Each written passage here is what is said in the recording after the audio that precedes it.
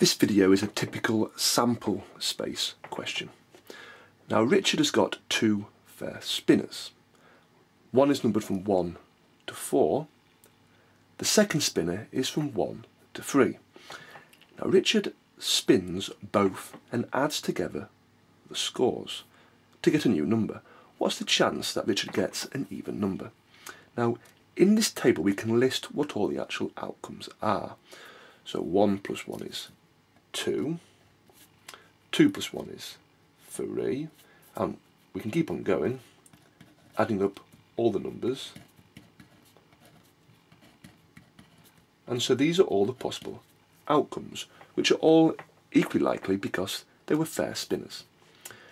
Now, there are 12 possible outcomes. And the chance of getting an even number, well, if we look for the even numbers, they're 1, 2, 3, 4, 5, 6. So therefore the chance of an even number is equal to 6 out of the 12 outcomes. So therefore that's a half. So a sample space lists all the outcomes in a logical, systematic manner to help you then solve the problem being asked.